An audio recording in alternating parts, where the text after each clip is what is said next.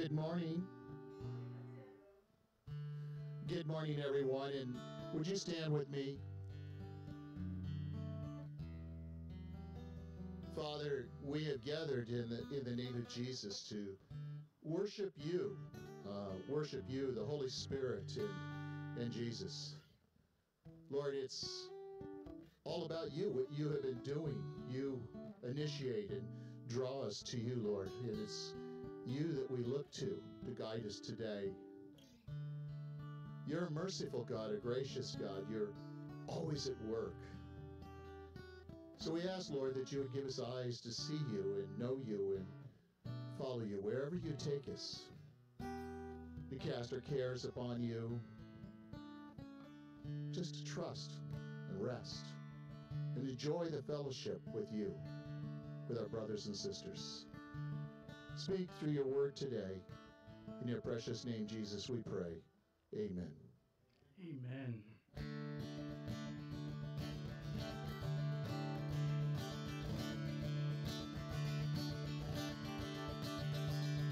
Blessing and honor, glory and power be unto the Ancient of Days. From every nation, all of creation, bow before the Ancient of Days. Every tongue in heaven and earth will declare your glory. Every knee shall bow at your throne. In worship you will be exalted, O God, and your kingdom shall not pass away, O Ancient of Days. Blessing and honor, glory and power be unto the Ancient of Days. From every nation, all of creation, bow before the Ancient of Days. Every tongue in heaven and earth will declare your glory. Every knee will bow at your throne.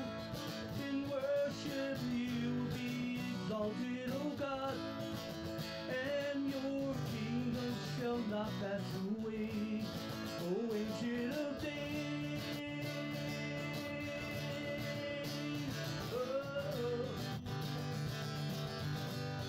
O Ancient of Days.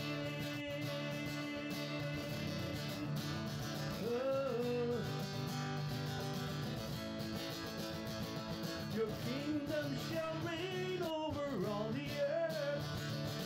Sing unto the Ancient of Days. For none can compare to your matchless worth.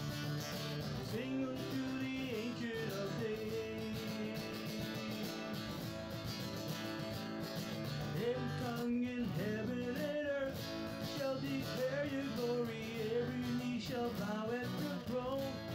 In worship you will be exalted, O God, and your kingdom shall not pass away, O Ancient of Days.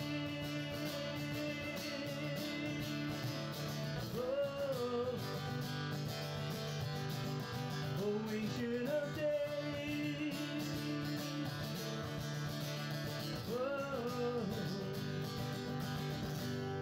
O Ancient of Days. Hallelujah. Thank you, Lord. We bow to you. We honor you, Lord. Give you all the glory, Father. You are our God, and we love you because you first loved us, Lord. Thank you.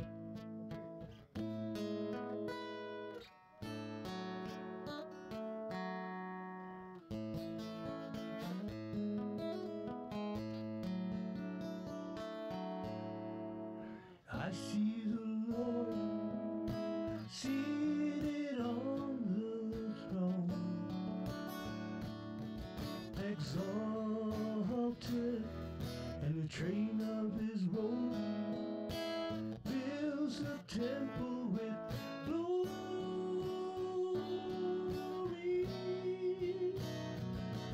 and the whole earth is filled, and the whole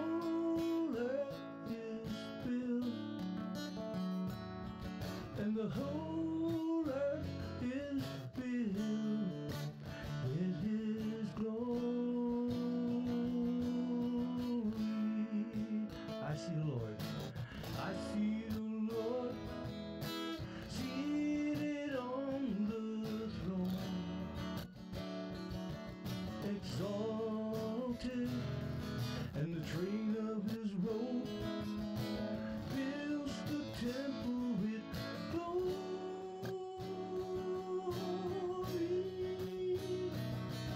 And the whole earth is filled, and the whole earth is filled, and the whole earth is filled with his glory.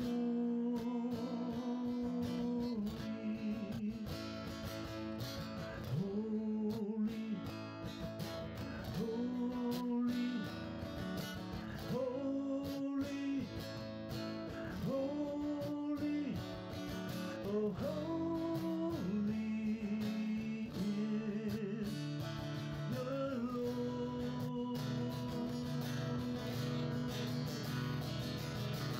Holy, holy, holy, holy, oh holy is the Lord of Lords. I see the Lord seated on the throne, exalted, and the train of his robe fills the temple with glory.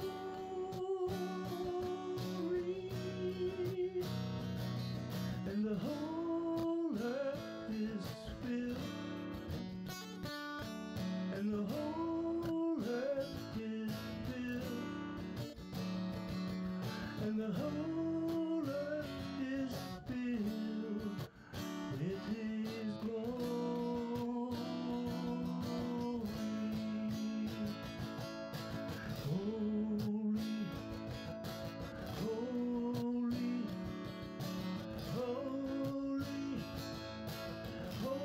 holy, oh holy is the Lord.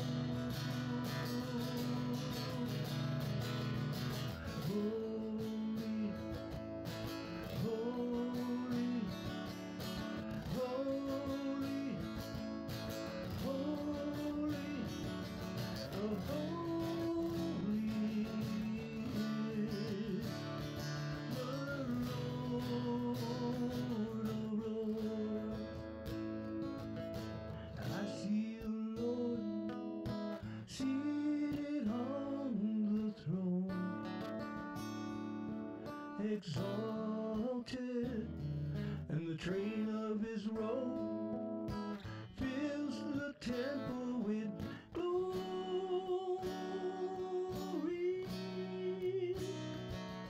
And the whole earth is filled, and the whole earth is filled, and the whole earth is filled with his glory.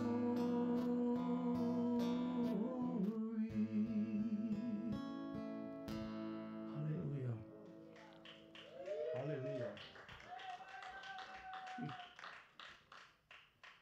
Lord. This next song, my youngest daughter taught me this song back in the 90s. So.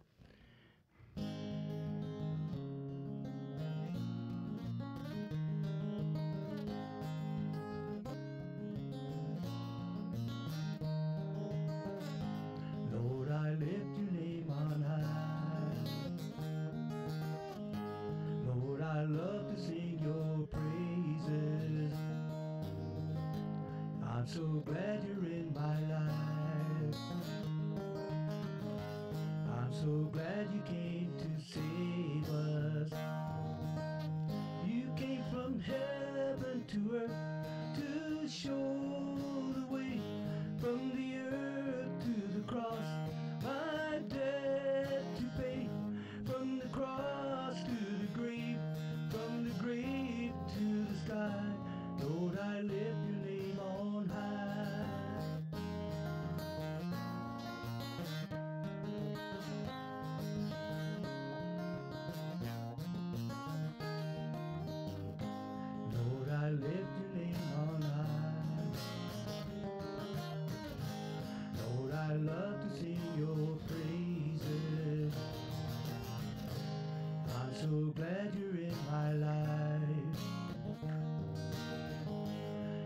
so glad you came to save us. You came from heaven to earth to show the way, from the earth to the cross, by death to pay, from the cross to the grave, from the grave to the sky. Lord, I lift your name on high.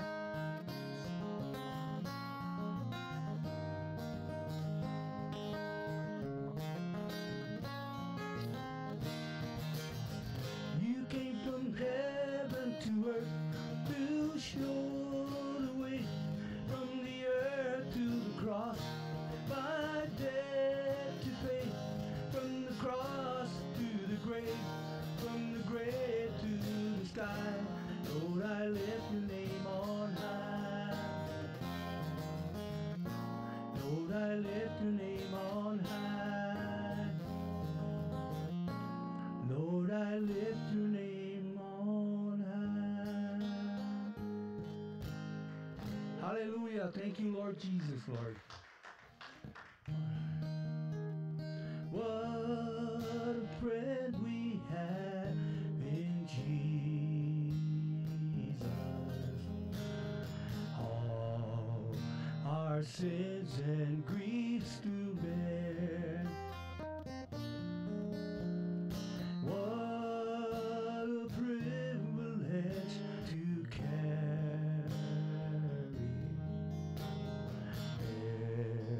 everything to God in prayer.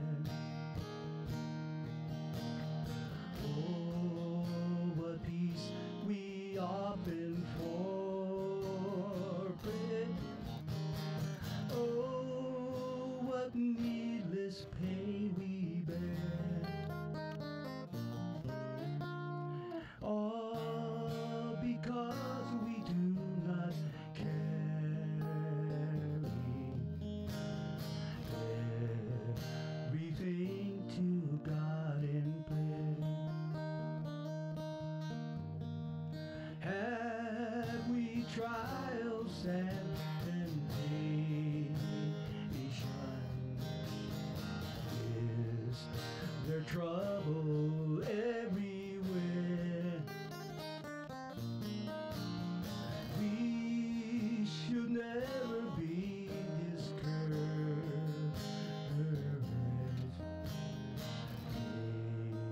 Take it to the Lord in prayer. Who will all our I'm sorry. Who will all our sorrows share? Jesus knows our every weakness. Take it to the Lord in prayer.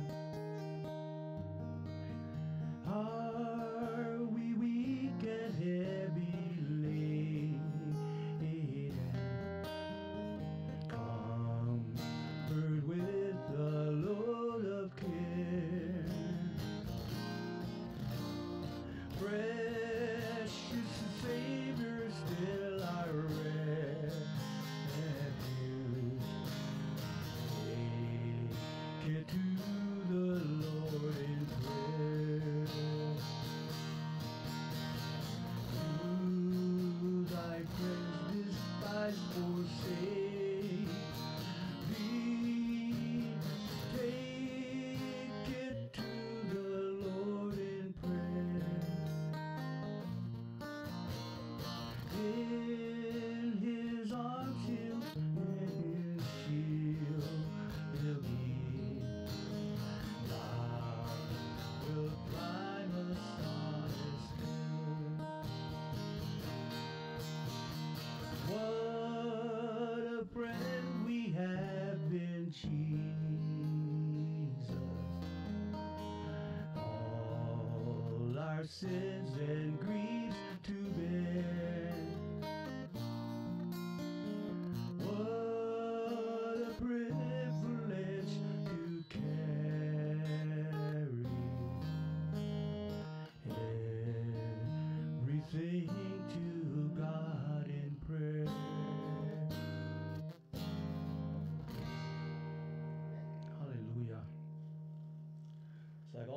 burdens you carry every day, man. Just God is so good. All the time. You can tell local boys in the crowd, in the church, all the time.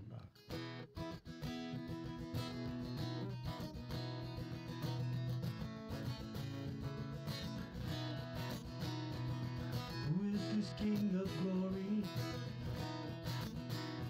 that pursues me with his love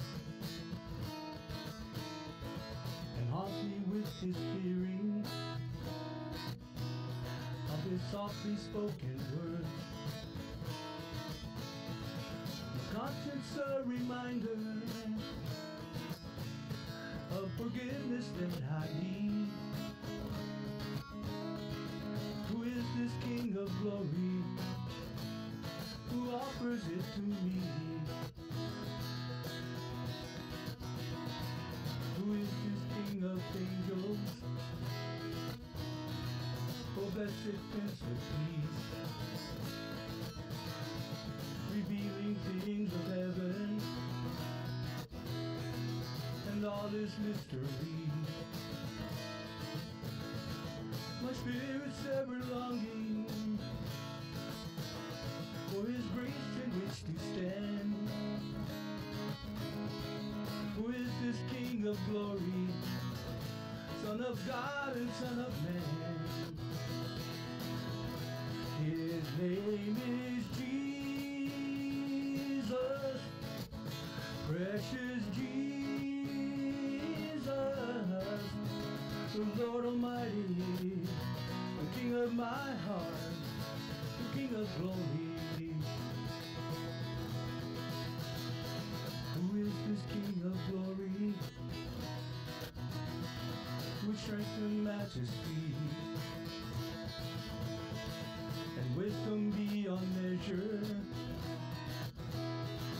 the gracious King of kings, the Lord of earth and heaven, the creator of all things. He is the King of glory, is everything to me. His name is Jesus, precious Jesus, King of glory, the King of my heart, the King of glory.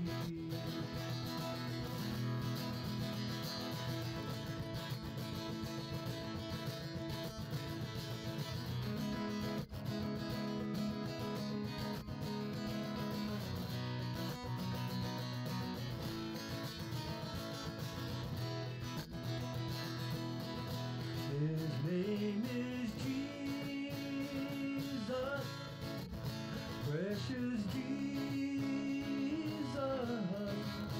the Lord Almighty, the King of my heart, the King of glory.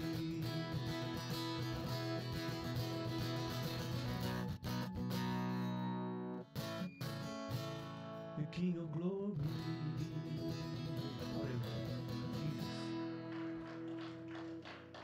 Hallelujah. God is good.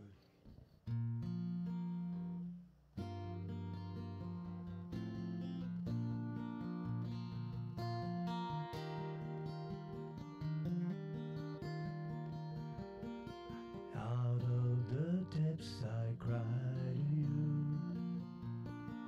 In darkest places I will call. Incline your ear to me anew and hear my cry for mercy, Lord.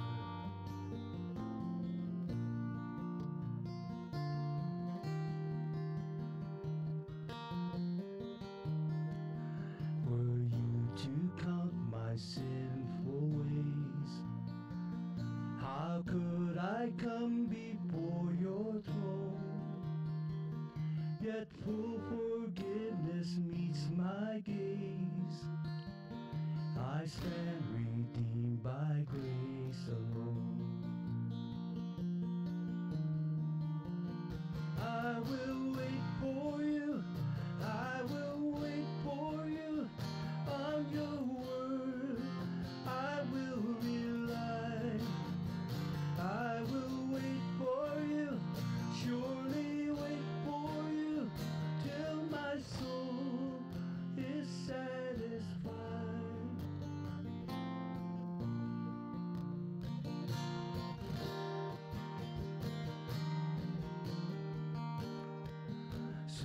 Put your hope in God alone. Take courage in His power to save, completely and forever one. By Christ emerging from the grave, I will wait for you. I will wait for you on your word. I will rely. I will wait for you. Surely wait for you till my soul is satisfied.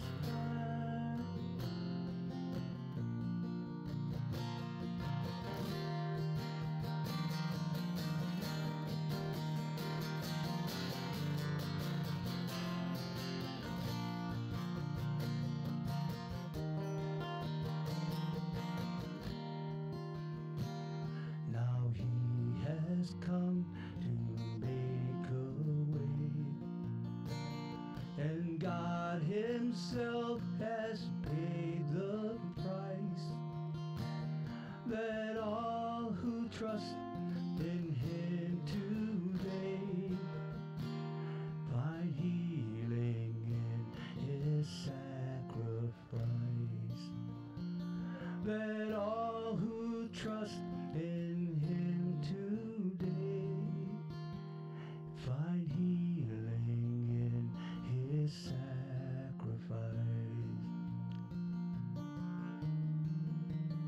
I will wait for you.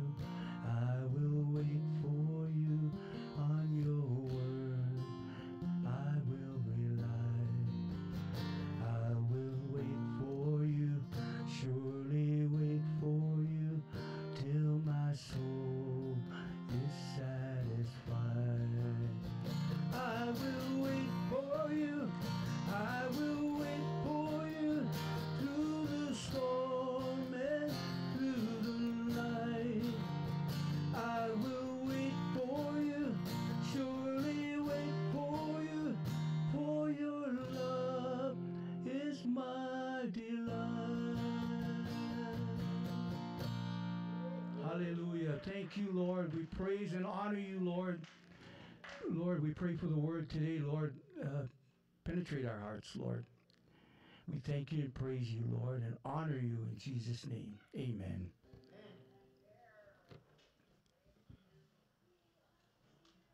Please greet one another.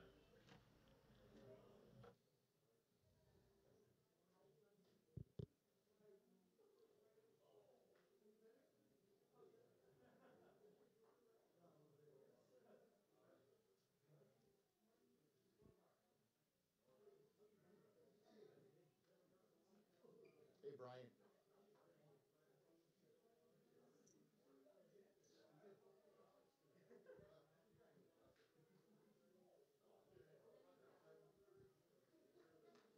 There she is.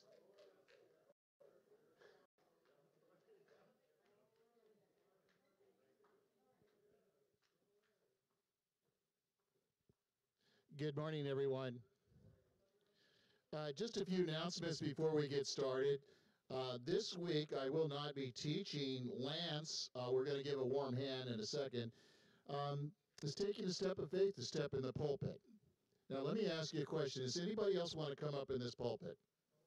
It's kind of a nervous thing, and especially the first time. And you know, one of the goals of really a ministry is to raise up people, and is to give opportunity, because if people never get opportunity, they never will grow. And certainly He's going to grow us into the image and likeness of Jesus Christ. We understand that. But God wants us all to serve Him. Serve Him in spirit and truth. So Lance will be teaching in a few moments, but I want to give a couple more updates. Next week, I'll be teaching again. We'll be in the book of Revelation for 2 more weeks, and then I'm gone for 2 Sundays. Danny Lehman will be here one Sunday. Lance will be teaching one Sunday.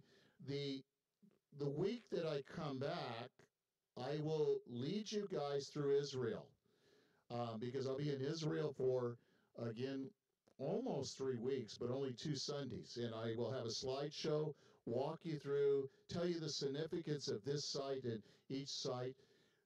Now, if internet is available, I will be sending video clips of Israel and the greetings from Israel. But I just wanted to kind of give you a heads up.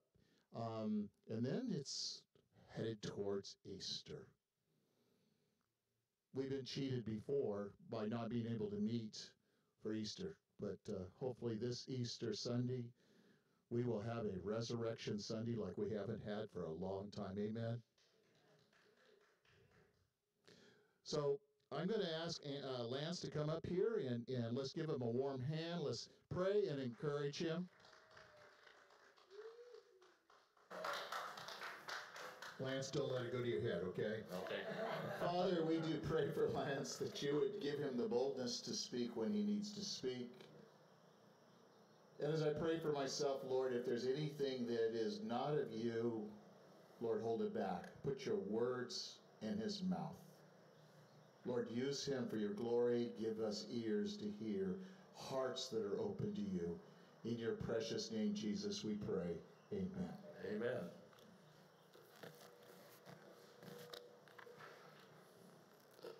Well, thank you very much for the warm welcome. It's wonderful to be here. And while my computer's coming back on, I wanted to say a couple of things. My wife and I have been thinking about Hawaii for many years. We lived in Albuquerque, New Mexico, and we're active there in Calvary, Albuquerque. But we really loved Hawaii, and we wanted to come here, and we had already been to most of the islands, and we decided that the Big Island was where we wanted to be. And when we got here, we looked at houses on the west side and east side and everywhere, and we finally decided to live in Hilo, or outside of Hilo, just south of here. And then we came to church here, and we just felt so welcome just immediately. I really thank you for that. And thank you for letting me be a part of this church. And I look forward for a long time. Thank you so much.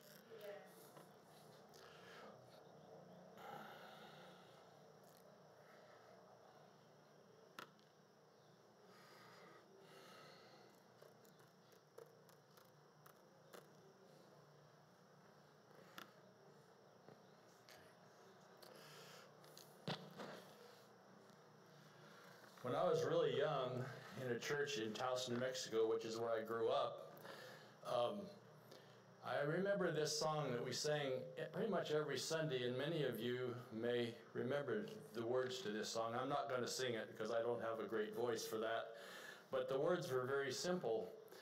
Holy, holy, holy, Lord God Almighty, early in the morning, our song shall rise to thee. Holy, holy, holy, merciful and mighty, God in 3 persons, blessed Trinity. That's quite a statement. God in 3 persons, blessed Trinity. It's been a statement and a point of argument between churches and denominations for 2,000 years. And I didn't really understand it at that time, and it took me many years before I really got into the Bible and really became saved when I was about 40. And since that time, I've done a lot of Bible studies and classes and done some teaching and what have you, and I've come to know that the Trinity, God in 3 persons, is very key. In your program this morning, inside the first page, I wanted you to look at that Trinity diagram. It's just a diagram. It's not a picture of God. But it was developed in the early church to help people understand the concept of the Trinity, of the Father, the Son, the Holy Spirit, all being one God. And if you look at that diagram with me, in the center is God, and that's all God. But around that, there's the Father, there's the Son, and there's the Holy Spirit. And looking at the Father, it says Father is God, Father is not the Son, and he is not the Holy Spirit. Then you look over on the right to the Son, and the Son is God. He is not the Father around this curve there, and the Son is not the Holy Spirit. And thirdly, the Holy Spirit down there on the bottom. The Holy Spirit is God, but the Holy Spirit is not the Son, and the Holy Spirit is not the Father. Kind of an interesting concept. Maybe that helps you solidify that thought a little bit, maybe not, but think about it, because when we see the Holy Spirit, we see God. When we believe in Jesus Christ and his teachings and his word in the Bible, we see God's word as it's inspired by the Holy Spirit, and we know God. Now, to begin this lesson about the Holy Spirit, I want to read from the first two verses of Genesis. It says, "In the beginning, God created the heavens and the earth. The earth was formless and void, and darkness was over the surface of the deep, and the Spirit of God was moving over the surface of the waters." The Spirit of God is mentioned in the second verse of the Bible. And then if we go a little further,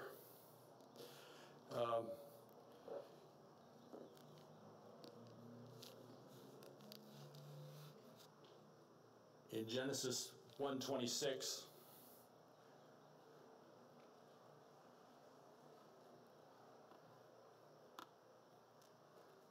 get my machine to work here.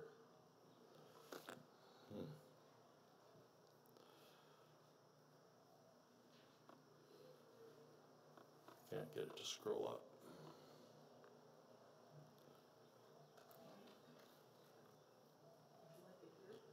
Sorry?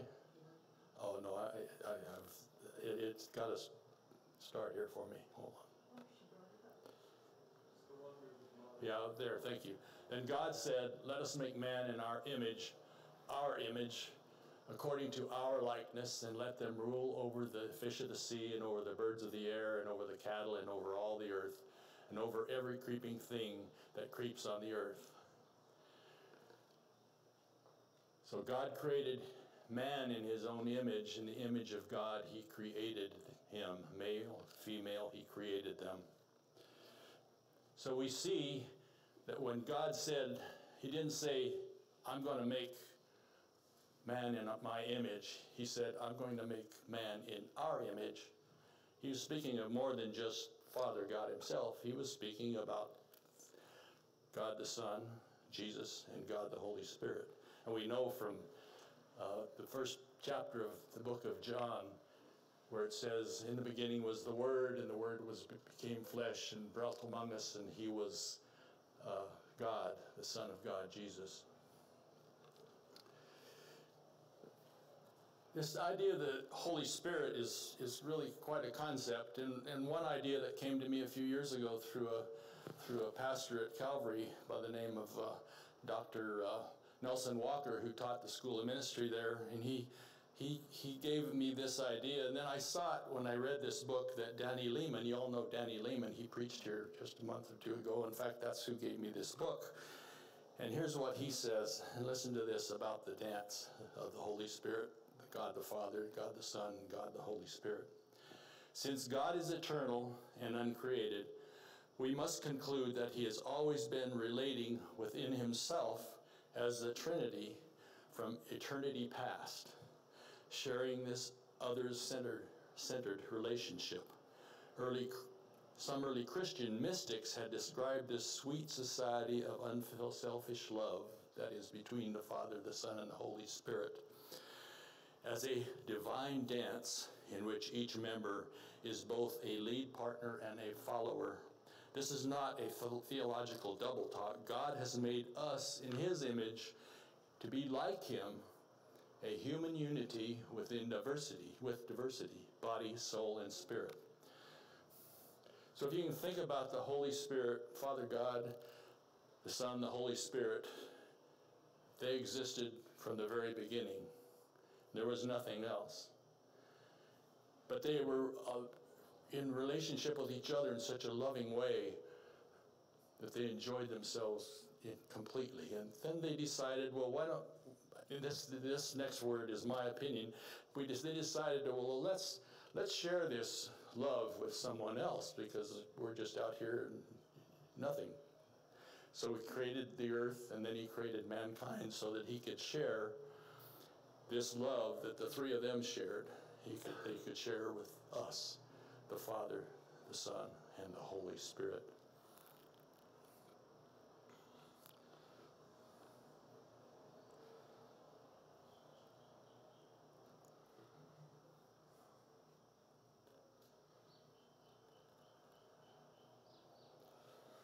I don't know. It's not working for me. Luckily, I have a script, so I'll just use it.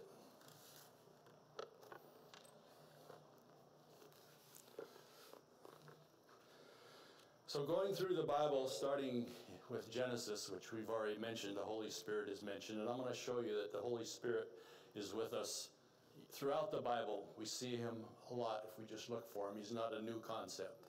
He's always been there. Numbers 27, verse 18 to 20.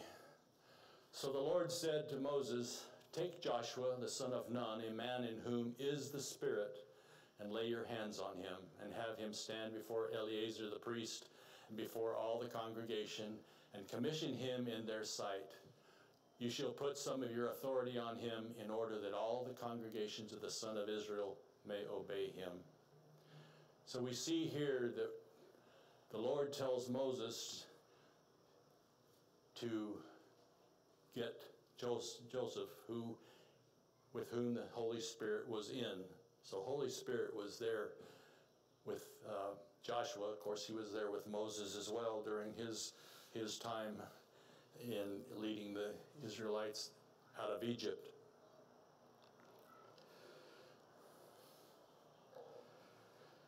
Under the leadership of God and the Holy Spirit, Joshua led Israel into their promised land, where they lived in peace until they began to fall away from the Lord. If you know the history, that happened over a number of years after Joshua died and whatever.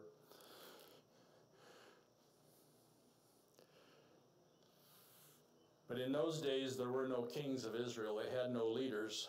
The people set aside God's laws, and everybody did what was right in their own eyes, and they really fell away from the Lord. For about 350 years, they existed this way without a true leader, and the nation suffered for this. Then we come to Judges 3, 9 to 11. It says, "When the sons of Israel cried to the Lord raised up a deliverer for the sons of Israel to deliver them, Othniel the son of Kenaz, Caleb's younger brother.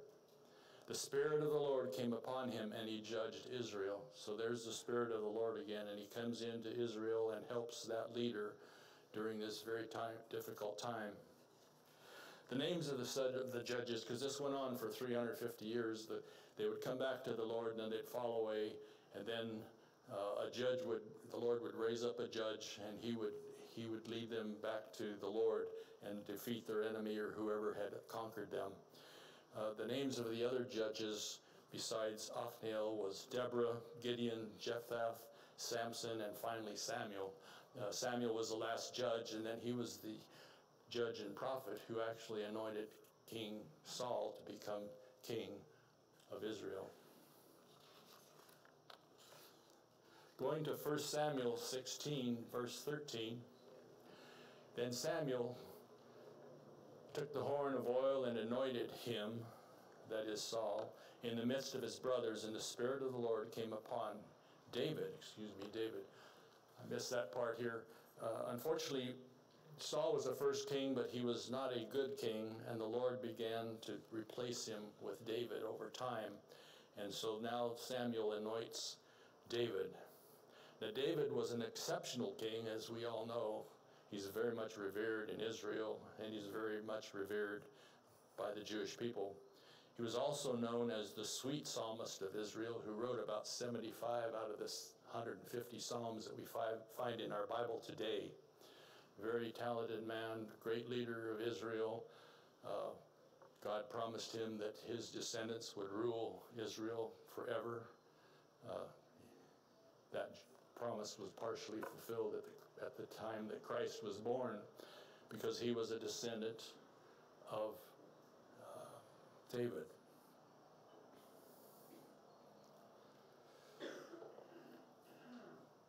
In 2 Samuel chapter 23, the prophet Samuel quotes David and says, "The Spirit of the Lord spoke by me, and his words were on my tongue."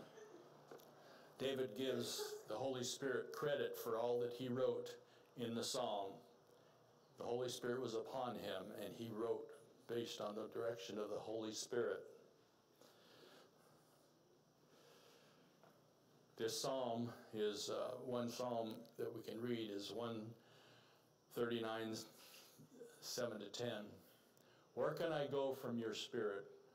Or where can I flee from your presence? If I ascend to heaven, you are there.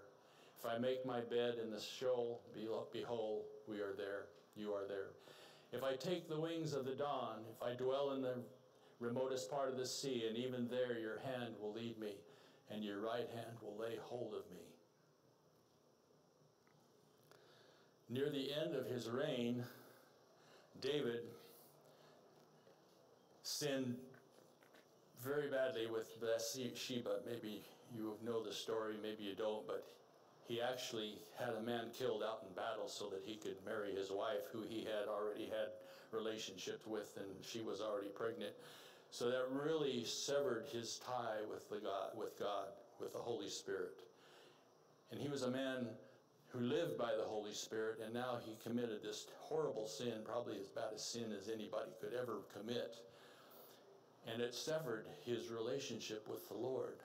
Just kind of like you and I might do that if we commit, hopefully not that terrible a sin, but other sins that we all tend to commit, whether you can name them. Each one of us knows the sins we deal with and have to struggle with. And when we don't stay away from those sins, if we have a good relationship with the Lord and the Holy Spirit is with us, it quenches that Spirit of the Lord.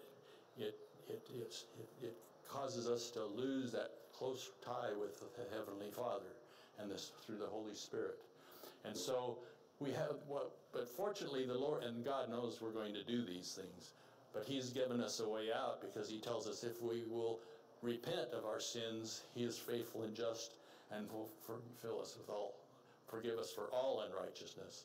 And even David could be forgiven for the terrible thing that he did, and he knew this.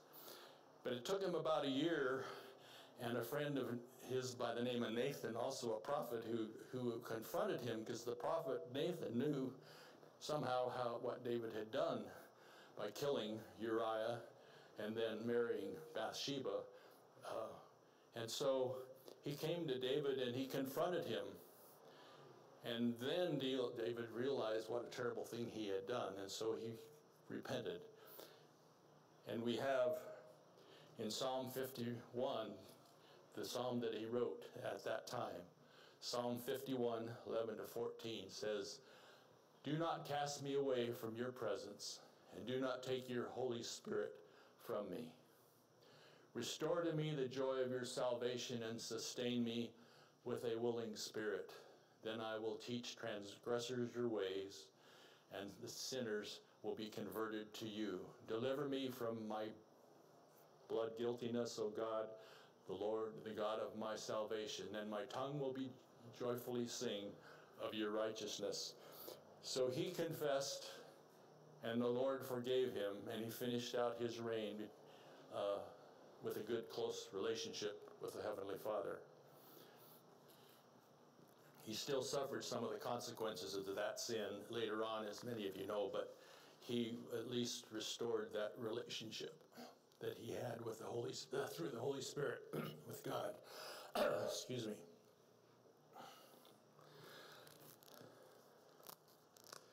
The prophet Joel, in Joel 2, 28, 29,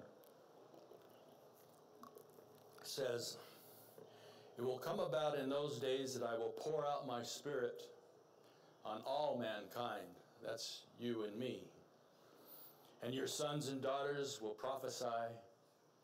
Your old men will dream dreams, and your young men will see visions. even the male and female servants, I will pour out my Spirit on them in those days. So we have a hint of God's plan of pouring out his Holy Spirit to everyone. We know it didn't happen then, but this was prophesied by Joel. And we will see that when we get to Acts, what happened. Then in another case, an angel speaks to Zacharias about his coming son, John the Baptist. And this is during the time when John the Baptist was born and Jesus was born. We're in Luke chapter 1, verse 15 to 17. And Zacharias tells John the Baptist about this son who's going to be born to him, tells him about this son he will be named John, and he will be called John the Baptist. For he will be great in the sight of the Lord, and he will drink no wine or liquor. He will be filled with the Holy Spirit while yet in his mother's womb, and he will turn many of the sons of Israel back to the Lord. It is he who will go as a forerunner before him in the spirit and power of Elijah, to turn the hearts of the fathers back to the children and the disobedient to the attitude of the righteous, so as to make ready a people prepared for the Lord. So the Holy Spirit gives his Father a revelation about him having a son, John the Baptist. And just about the same time as we know, the Holy Spirit speaks to Mary. In Luke 1:35, the angel answered and said to her, the Holy Spirit will come upon you, and the power of the Most High will overshadow you. And for that reason, the Holy Child shall be then called the Son of God. He was the Son of God because his father was the Holy Spirit, and his mother was Mary, who actually was a descendant of David, as well as was Joseph, although Joseph was not the father. But it's the way the Lord and the Holy Spirit works in our lives. And when he's going to do something major, he selects the people he wants to carry out that work. And he will select people who have the Holy Spirit in them, who are true believers and love the Lord and know that the Holy Spirit is working in them. In Luke 4, we start hearing about Jesus and the Holy Spirit. Luke 4:16-21. He came to Nazareth, and where he had been brought up, and as was his custom, he entered the synagogue on the Sabbath and stood up to read. And the book of the prophet Isaiah was handed to him, and he opened the book and found the place where it was written, the Spirit of the Lord is upon me, because he anointed me to preach the gospel to the poor. You may be rich as you can be, but if you don't know the gospel, you are poor. If you don't know the Holy Spirit, you are poor. So he preaches the gospel to the poor. He has sent me to proclaim release to the captives and recovery of sight to the blind. The captors are the ones that are captivated by their sin and separated from God because of that. To proclaim the favorable year of the Lord. And he closed the book and gave it back to the attendant and sat down, and the eyes of all the synagogue were fixed on him. And he began to say to them, today this scripture has been fulfilled in your hearing. This scripture was repeated out of Isaiah 61:1 and 2. And he repeated it, he read it, and he says this scripture of Isaiah's was fulfilled at that time. Now the first 4 books of the New Testament, Matthew, Mark, Luke, and John, each one of them speak of Christ's baptism.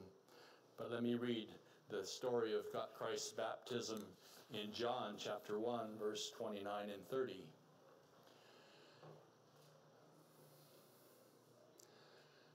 John 1, 29 to 34. The next day he saw Jesus coming to him and said, "Behold the Lamb of God who takes away the sin of the world. This is he on behalf of whom I said, after me comes a man who has a higher rank than I, for he existed before me. I did not recognize him, but so that he might be manifested in Israel, I came to baptizing in water." John testified, saying, "I have seen the Spirit descend as a dove out of heaven, and he remained upon him. I did not recognize him.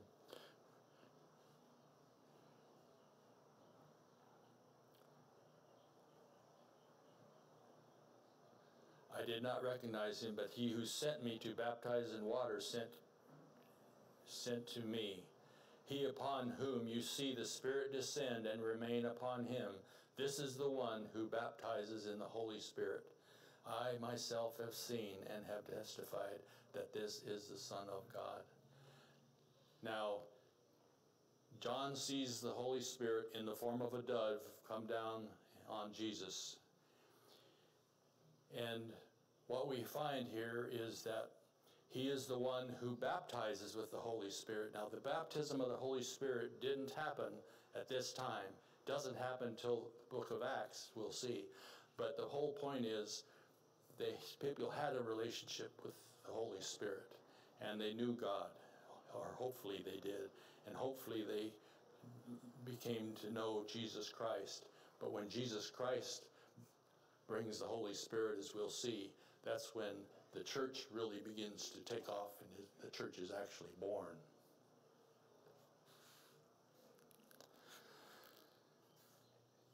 In John 3, verse 5 and 8, a Pharisee by the name of Nicodemus comes to him at night in secret because he's a Pharisee and he's heard these rumors about this man out there. They're healing people and teaching and healing on Sundays and doing all kinds of miracles, and nobody knows who he is. And Nicodemus comes to him in secret at night because he doesn't want the rest of his Pharisees to see him, right, with Jesus. And he asks Jesus, and the first thing Jesus says to Nicodemus is, "Truly, truly, I say to you, unless one is born of the water and the Spirit, he cannot enter the kingdom of God. That which is born of the flesh is flesh, and that which is born of the Spirit is spirit. Do not be amazed that I said to you, you must be born again. The wind blows where it wishes, and you hear the sound of it, but do not know where it comes from and from where it's going. So it is with everyone who is born of the Spirit." Now that term, born again, was a term when I was growing up I had never heard in the church that I was in. And in fact, I didn't hear that until the time of Jimmy Carter, who ran for president years ago. And some of you that are old enough may remember the time when he was kind of ridiculed by the press because he said he was born again. And that's the first time I'd ever heard it. That shows you how far away from the Lord I was at that time. But as time went on, and the more reading I did of the Bible and getting active in a good Bible teaching church, I learned what being born again was.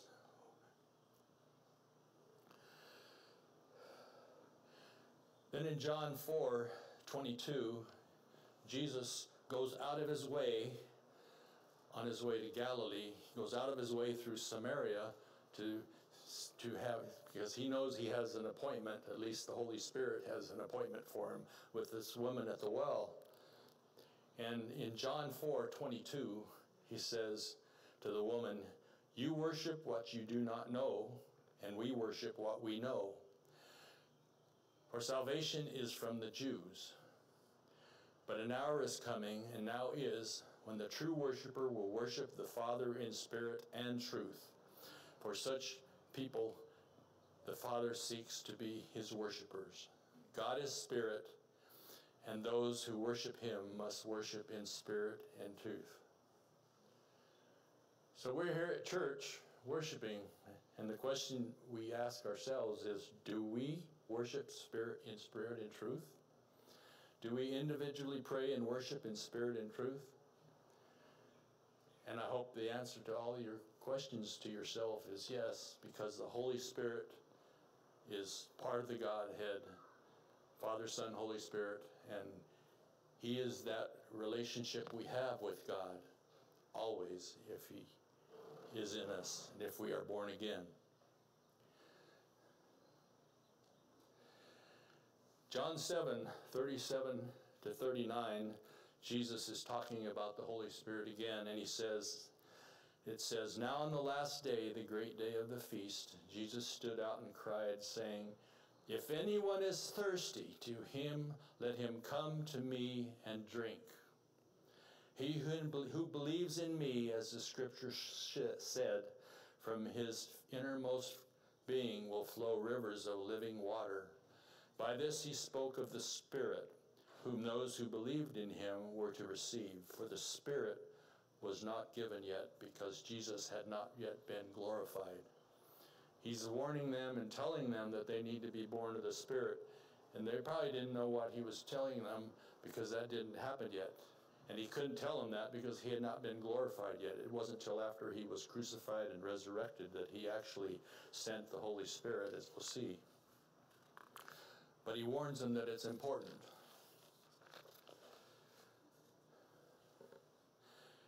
Then we go to the latter part of John, starting in chapter 14. Jesus is with his disciples, and he's going to tell them about him sending the Holy Spirit. He tells them this 4 different times in these scriptures. John 14:16 through 17. "I will ask the Father, and he will give you another helper, that he may be with you forever. That is the Spirit of truth, whom the world cannot receive, because it does not see him or know him. But you know him, because he abides in you and will be in you. The world does not know him." And we are all part of the world, and at one time none of us knew him.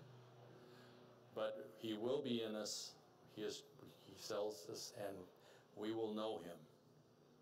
You know, one of the things about the Holy Spirit is, and everybody, you may not realize this, because at some point, hopefully you all have become Christians, but prior to that time, the Holy Spirit was with you in your mind, trying to bring you closer and closer to him so you understood. You didn't believe in God, you didn't believe in Jesus, but the Holy Spirit was there working on you from the time you could understand until the time you became a born-again Christian. He was there drawing you to him, bringing you, trying to do everything he could to get you to become a Christian, putting people in your life who are Christians who would share the gospel with you and doing things like that, because he loves each one of us so much. He created all of us. He loves us with a love beyond what we can understand. And he wants each one of us to be one of his followers, one of his believers. And when we aren't, it breaks his heart. But he does everything he can, putting the Holy Spirit around us and in our lives until we actually come to know him. It's so important, this Holy Spirit. Then a little bit later in John 14, Jesus says again to his disciples, "These things I have spoken to you while abiding with you, but the Helper, the Holy Spirit, whom the Father will send in my name, he will teach you all things, and bring to remembrance all that I have said to you." This is really important if you think about it. He's talking to his disciples, and they've been with him by this time about 3 years, pretty much all the time. He's heard all of his messages. He's seen his miracles. There's so much. They've been overloaded with information about Jesus. How are they going to remember this to tell everybody? Well, Jesus here tells them. He says, "The Holy Spirit will teach you all things and bring to your remembrance all things that I have said to you." That book in your hand, if you bring your Bible, is God's Word given to people who believed in him by the Holy Spirit. And without that Word of God, we wouldn't have God in our hearts. Moving on to John 16, verse 27, he tells them a third time, when the Helper comes, whom I will send you from the Father, that is the Spirit of truth, who proceeds from the Father, the Holy Spirit comes from the Father, he will testify about me. And you will testify also because you have been with me from the beginning. And then finally, the fourth time, John 16, 12 to 15, he says, I have many more things to say to you, but you cannot bear them now. He's kind of overloaded them with information, I think, and they're not understanding it completely yet. But he says, but when he, the Spirit of truth, comes, he will guide you into all truth. For he will not speak on his own initiative, but whoever he hears, he will speak, and he will disclose to you what is to come. He will glorify me, and he will take of mine, and will disclose to you. 4 times Jesus was telling his disciples to expect the Holy Spirit. And then, of course, we know that he told them to wait. And this he was telling them before his arrest and his trial and his crucifixion and his resurrection. But after his resurrection, he met with them by the Sea of Galilee. And in Matthew 28, verses 16 to 20, here's what Jesus told them. But the 11 disciples proceeded to Galilee, to the mountain which Jesus had designated. And when they saw him, they worshipped him, but some were doubtful. And Jesus came up and spoke to them, saying, all authority have been given to me in heaven and on earth. Go therefore and make disciples of all nations, baptizing them in the name of the Father and the Son and the Holy Spirit, teaching them to observe all that I command you. And lo, I am with you always, even to the ends of the earth. There he says it, baptizing them in the name of the Father and the Son and the Holy Spirit. Jesus reaffirms this Trinity that we're talking about today.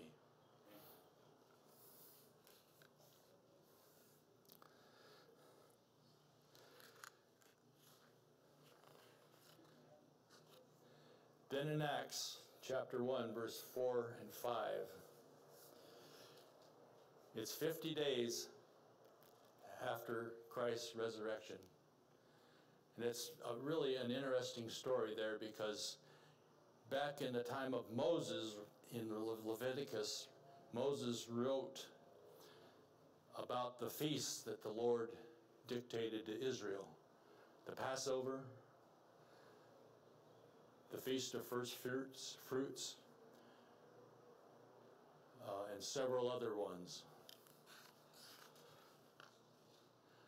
The Feast of Unleavened Bread, and then the Feast of Weeks.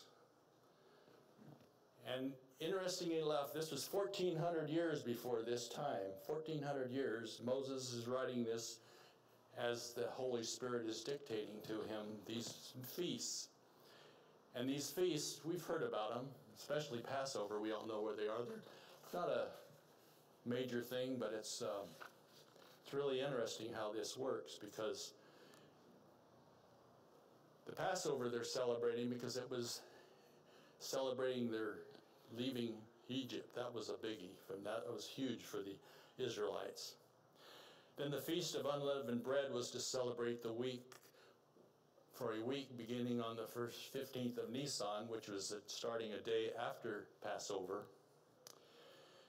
And then the first fruits was celebrated on the 16th of Nisan, which was the Feast of the First Fruits. And then the Feast of Weeks was Pentecost, which was 50 days after First Fruits. Now these were all established 1,400 years before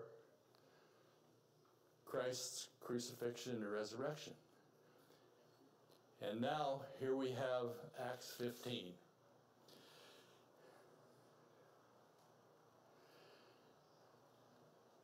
before we talk about that, let me mention these feasts again. So here are these four feasts established 1,400 years previous by Moses, written in Leviticus. The Passover, Jesus celebrated with his disciples the night of his betrayal. And that day, Jewish days starts at sunset, so they're on into the Friday, if you will. And then the Feast of Unleavened Bread speaks of no sin. They left the leaven out of the bread because leaven was a symbol of sin, and they're supposed to celebrate that for 7 days. And who had no sin? Only one man ever had no sin, Jesus Christ, obviously. And then the Feast of First Fruits was on the 16th of Nisan, and guess who was resurrected on the first fruits, the day of first fruits? Jesus Christ was resurrected on that day. And then 50 days from first fruits, you counted to the Feast of Weeks, 7 weeks plus 1, 50 weeks. And guess what day that was? That was the day that Acts 2, verse 1 to 4 starts, and that's the birth of the church, and that's the start of the title Pentecost. And it says, when the day of Pentecost had come, they were all together in one place. And suddenly there came from heaven a noise like a violent rushing wind, and it filled the whole house where they were sitting. And there appeared to them tongues of fire, distributing themselves, and they rested on each one of them. And they were all filled with the Holy Spirit, and began to speak in other tongues as the Spirit was given them utterance. Now that's amazing. 1,400 years ago in Leviticus, Moses tells about this schedule of feasts. And God's plan was those feasts were really fulfilled at the time of Christ's crucifixion. He was the Lamb of God who takes away the sins of the world. His resurrection, and everything falls into place. It's just an amazing, amazing plan of God and it was fulfilled then.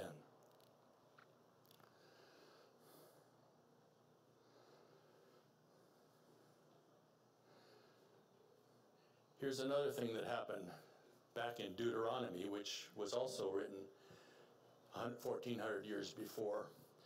Deuteronomy 16:16 says, 3 times a year all the males shall appear before the Lord of God in the place which he chooses, as the Feast of Unleavened Bread and the Feast of Weeks, and at the Feast of Booths. And they shall not appear before the Lord empty-handed. So he had established this rule where the men of Israel, in most cases their families came too, hopefully, so that they were supposed to be in Israel on this 5th of weeks. So there were a lot of extra visitors in Jerusalem during that time to celebrate this Pentecost day. So that the truth was God wanted as many people there as possible so they could hear and see about this filling of the Holy Spirit that we find in Pentecost.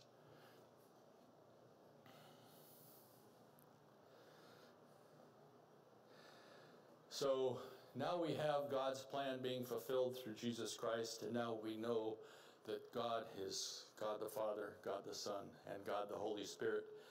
And now with the Holy Spirit, the gospel begins to spread. In Acts 8:14 to 17, we're told, now when the apostles in Jerusalem heard that Samaria had received the word of God, they sent them Peter and John, who came down and prayed for them that they might receive the Holy Spirit. For he had not yet fallen upon them. They had simply been baptized in the name of Jesus.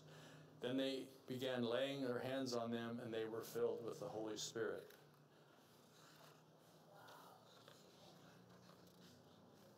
The Holy Spirit begins to fall on the Gentiles.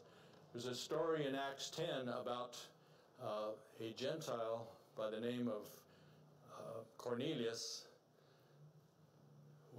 became baptized with the Holy Spirit. He wasn't a Jew, he was a Gentile. And he was the first Gentile that was baptized. So this is another one of those amazing stories, because Cornelius lived in Caesarea, and he was a godly man, and the Holy Spirit came to him and he said, I want you to go down to Joppa, which is 30 miles away, Joppa, and ask for a man named Peter and have him come and preach to you. And as he sent his men down to Joppa, which is probably 3-day walking journey back then, Peter has this vision of this giant sheet coming down filled with all kinds of animals and reptiles, etc., etc. And God tells him, the Lord tells him, kill and eat. And Peter said, no, it's not allowed.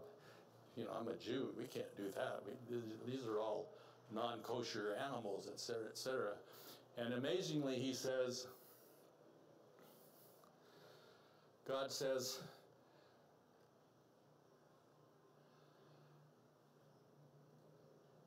what God has cleansed, no longer consider unholy. So that gives Peter an idea of, maybe I need to think about some of our rules, like not worrying about what I'm eating because it's not kosher, and maybe even thinking about sharing the gospel with unkosher people. And just as he has seen that vision, these 3 guys from Caesarea, or who were sent down to get Peter, knock on the door. And so we find that the 3 men from Caesarea show up, and the Spirit of God tells Peter, go with them and share the gospel message to Cornelius. So Peter goes and shares and preaches to Cornelius and others in his family. He was a high official in the Roman government, and there were a lot of people there as well as his family.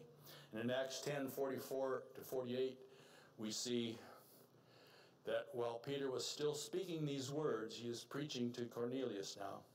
The Holy Spirit fell upon all those who were listening to the message.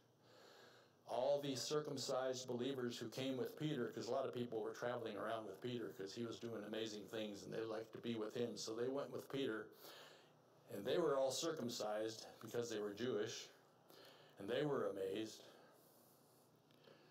And because the gift of the Holy Spirit had been poured out on a Gentile also. This was kind of a first. They didn't understand it. You know, we're Jews. You know, God's our God. He's not anybody else's God. But then they see this evidence that these people receive the Holy Spirit. For they are hearing them speaking with tongues and exalting God. Then Peter answered, surely no one can refuse the water for these to be baptized who have received the Holy Spirit just as we did. And he ordered them to be baptized in the name of Jesus Christ, and they asked him to stay for a few days. The Holy Spirit was in work in all of those people.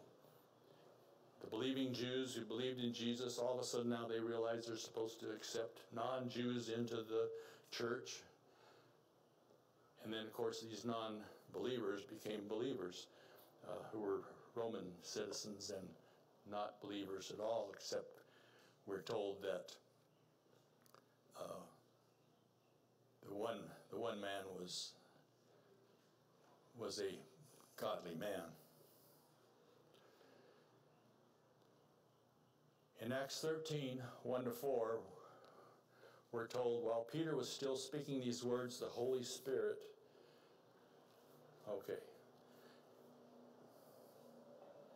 fell on all those who were listening to the message. All the circumcised believers who came with Peter were amazed. I just read that. I'm sorry. Acts 13:1-4. Now there were at Antioch in a church there was prophets and teachers.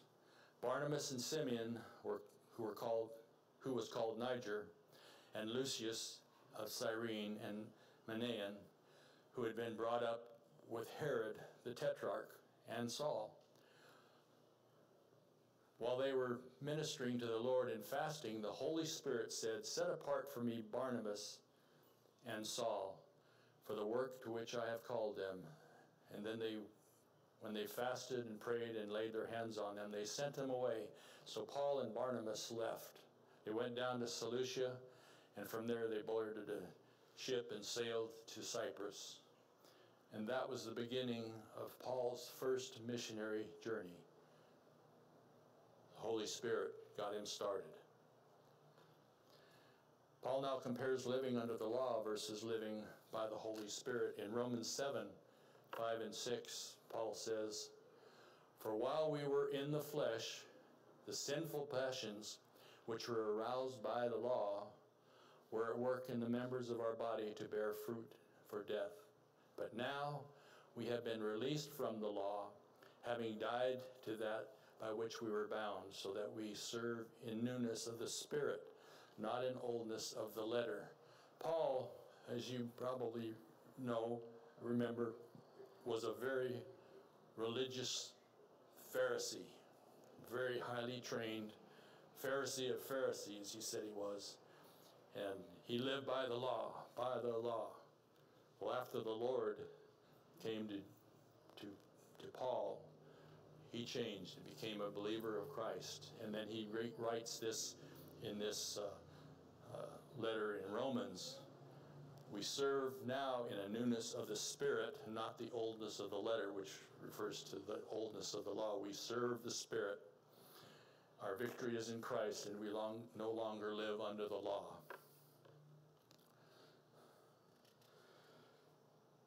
So the Spirit fills Christians if they're believers, and He's filled each one of you, I hope. And if you're not sure, I encourage you to talk with Pastor Ron or me or Juan or some of the other strong believers in this church, and help them, ask them to clarify, because most people, a lot of the people in this church know these things, and they will help you to understand and pray with you and help you to receive the Holy Spirit if you don't have the Holy Spirit in you. Paul writes in 1 Corinthians 3:16, "Do you not know that you are a temple of God and that the Spirit of God dwells in you?" Look around you in this church. There are people here who are temples of God. Most of you, I hope. You are a temple of God. You're part of the church, and you are God's temple. And it goes back to that scripture we read earlier, where Jesus was talking to the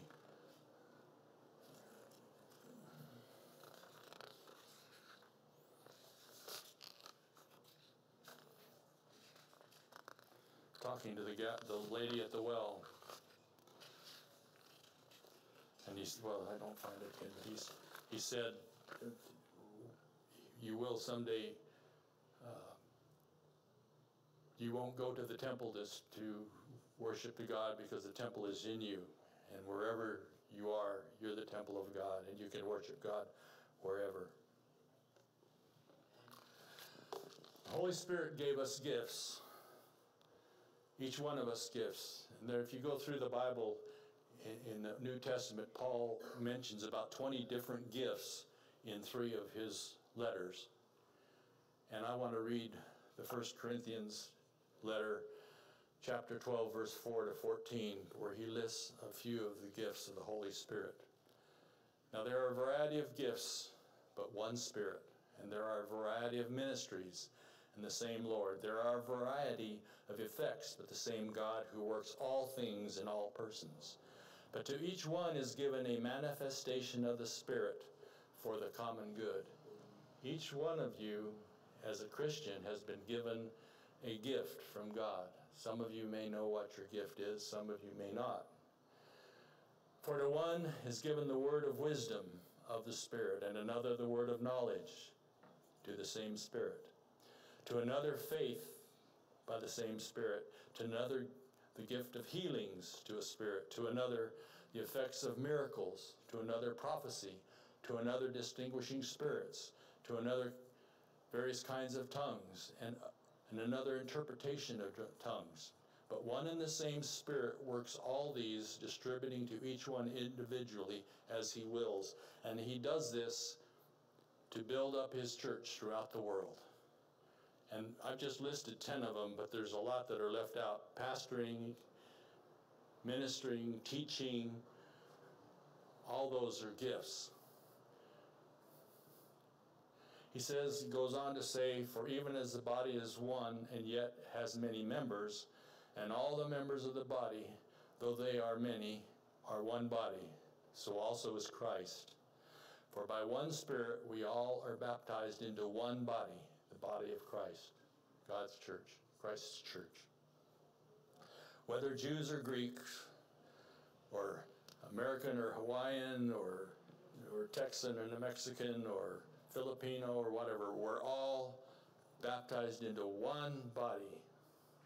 Slave or free, we're all made to drink of one Spirit, for the body is one member, but many. So I'd encourage all of you, if you don't have an idea what your gifts of the Spirit are, maybe we'll have an opportunity to hold a little class on that sometime here. I've done that a number of times in Albuquerque, and it's an interesting, very simple, easy thing to do. Galatians 4:6-7 says, because you are sons, God has sent the Spirit of his Son into your hearts, crying, Abba, Father. Therefore you are no longer a slave, but a son, and if a son, then an heir through God. You're God's son and daughter. I hope you know that, but if you don't, you are God's son and daughter if you believe in him. And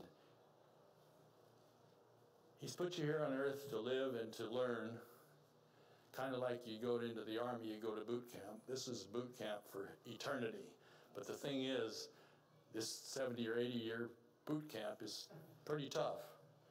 But it's nothing compared to an eternity with God in heaven, in paradise. So keep that in mind, and don't get discouraged. Sometimes we get discouraged. I certainly do.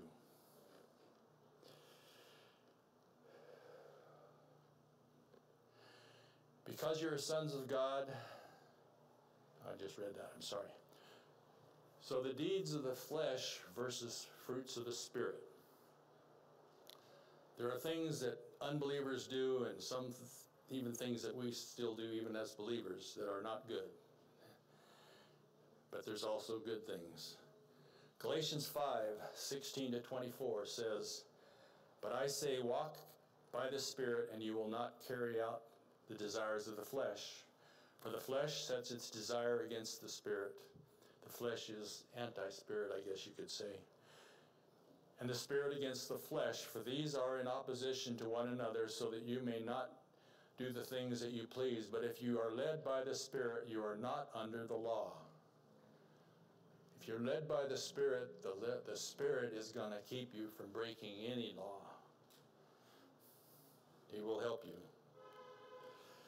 Now the deeds of the flesh are evident, which are many. And he lists them here.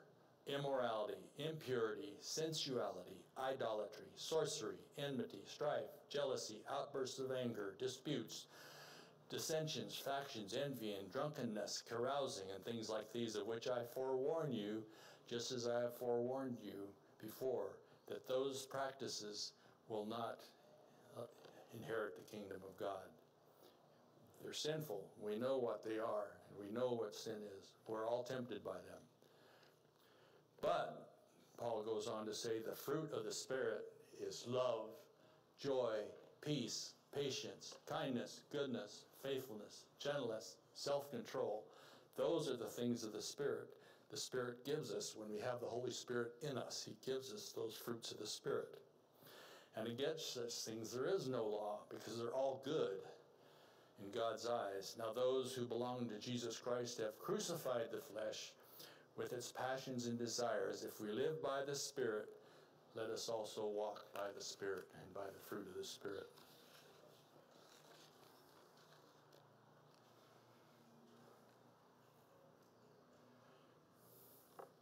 Ephesians 4:30 tells us, do not grieve the Holy Spirit of God by whom you were sealed for the day of redemption. When we sin, we grieve the Holy Spirit.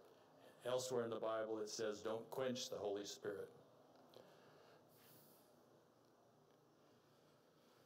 Peter in 2 Peter 1, 20 and 21 says, but you know this first of all, that no prophecy of Scripture is a matter of one's own interpretation, for no prophecy was ever made by an act of human will, but of men moved by the Holy Spirit, spoke from God. That Bible that you have is God-inspired. It's not man-made, written in any form. Moses didn't write it. Matthew, Mark, Jude didn't write it. It was all inspired by the Holy Spirit. Yes, they moved the pencil on the paper, but it's all inspired.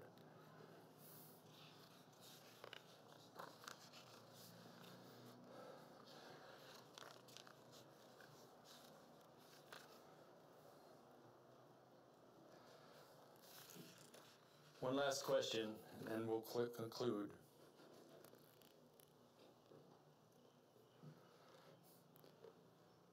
Luke 11,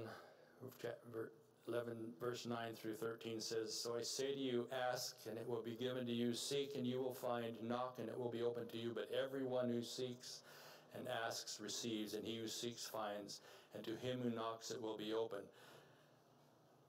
Would you like to have more of the Holy Spirit in you? You have the Holy Spirit, but would you like to have more? Well, here's what Jesus says. Now suppose that one of your fathers is asked by the Son for a fish, and he will not give him a snake instead of a fish, or will he? Or if he asks for an egg, will he not give him a scorpion, or will he? If you then, being evil, know how to give good gifts to your children, how much more will your heavenly Father give the Holy Spirit to those who ask him? If you want more of the Holy Spirit, go to prayer of the Lord. Jesus says, ask him and you will receive. To close, I'd like to read 2 Corinthians 13, 11 to 14. Finally, brethren, rejoice, be made complete, be comforted, be like-minded, live in peace, and the God of love and peace will be with you forever. Greet one another with a holy kiss. All the saints greet you. The grace of our Lord Jesus Christ and the love of God and the fellowship of the Holy Spirit be with you all. Amen. Amen.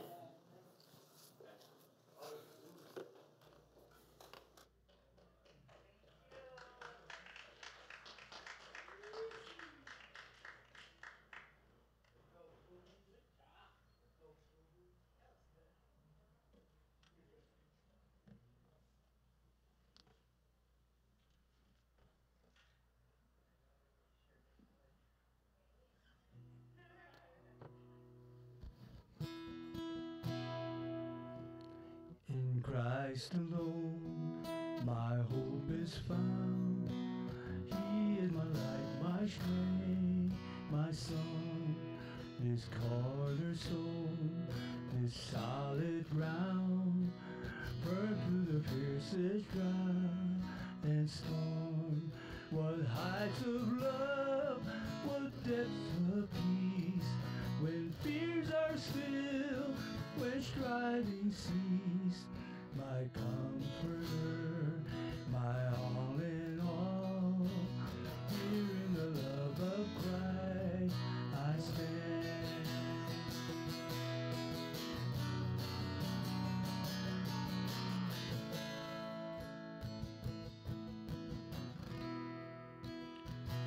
In Christ alone, who took on flesh, fullness of God in helpless babe, his gift of love and righteousness, scorned by the ones he came to save. Till on the cross that Jesus died, the wrath of God was satisfied. For every sin on him was laid. Here in the death of Christ I live.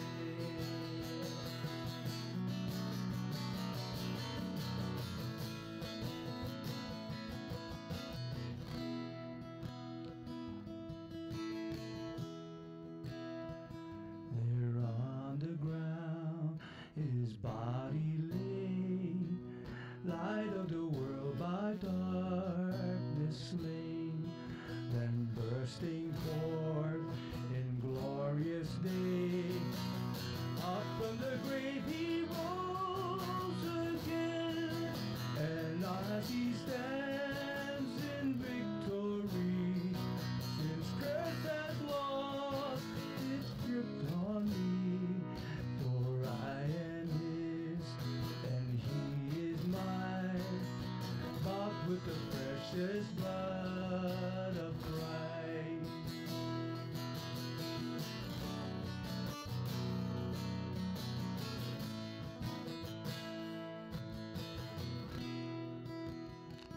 No guilt in life, no fear in death.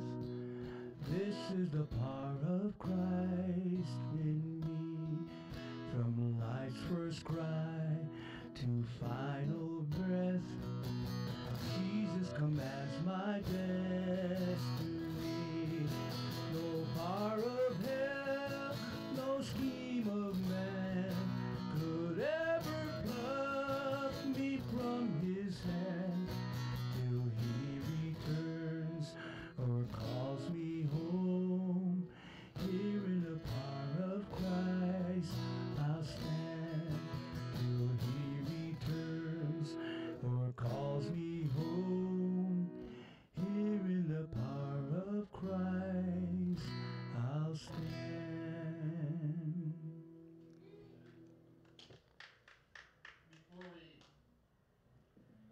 Before we go, I want to remind you of just one thing tied together. For God so loved the world, he gave his only begotten Son, and whosoever believe in him shall not perish, but have everlasting life. The Father gave the Son, that you and I might have fellowship, be reconciled to him. But when Jesus Christ went back to be with the Father, sit at the right hand, continually interceding for you and me, he gave us the Comforter, the Holy Spirit, that would lead us in all truth. He convicts the world of their sin. They'll either receive him or reject him. The choice is yours.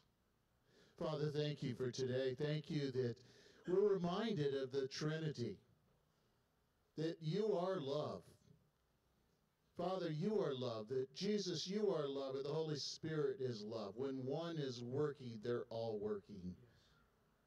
Father, just take control of our lives as we go out today, that we would be a blessing every place we go, that we would bring your fragrance to a lost world.